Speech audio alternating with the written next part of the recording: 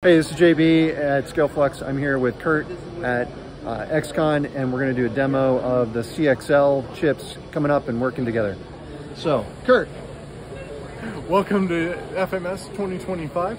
What we're demonstrating here today is ScaleFlux's CXL 3.0 memory expander put on our Poseidon board. What you're looking at is a ScaleFlux card, which is Gen 5 by 8 interconnected with our Poseidon Gen 6 by 64 lane switch.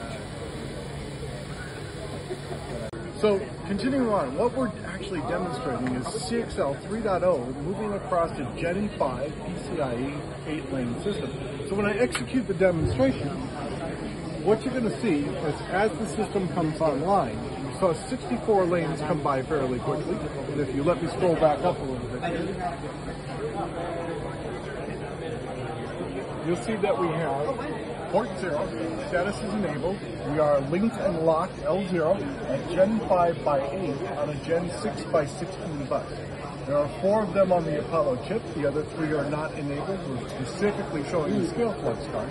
But as you scroll down, I'm actually showing you across the system all the interconnects, and you'll notice that our Apollo chip has registered the ScaleFlux device as a CXL 3.0 memory device.